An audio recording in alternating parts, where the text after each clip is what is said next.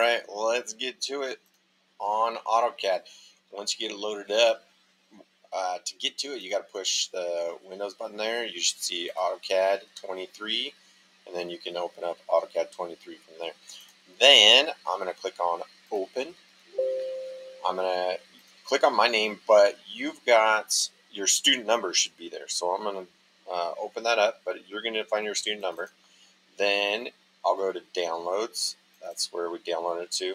And then we'll take a look at the last one. Mine was the Avengers drawing sheet. From here, this shouldn't be open just yet. Down at the bottom, we can just start typing. I'm going to type in export, not export, export layout. Okay, right there. So on Notepad, let's just put this up here. You need to export layout. That's the first thing, right? So I'm going to zoom in on that. That's what you type, export layout. Okay, then it's going to save a new file, so it doesn't really matter where. So I'm just going to click on save. Then you say, hey, what do you want to do with it? I want to open it. Open it. So now I got a black screen. Okay. So first step, get rid of this box. So I'm going to click once and then select. See how I clicked in the bottom right? If you click this way, it's not going to do it. Click in the bottom right, and then it's green box, and I select it, delete it. Use the delete key. Then I'm going to select everything, and then mine's on the visible layer already. A lot of times there's other layers here. Go ahead and change it to the visible layer. And then we're going to click on layer properties. Under layer properties, I'm going to drag it over here. I've got the color is one of the options. I'm going to change the color from there to this red. No. Yes, this one right here. And say OK.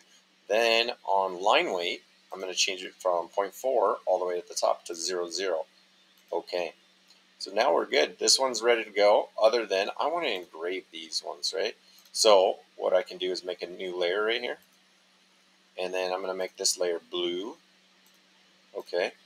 And then it's already got my line weight since I've made it in the correct order. So now I got to change these ones only. So if I click right here, notice blue, it's only going to select things on the inside.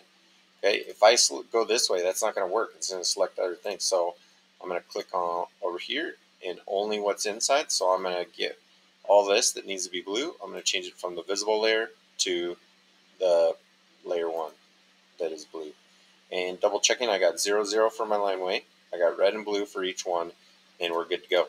So I'm going to go ahead and click my save button and pay attention to what you saved it as. Mine is called Avengers Drawing to Sheet 1, and it's in my downloads folder.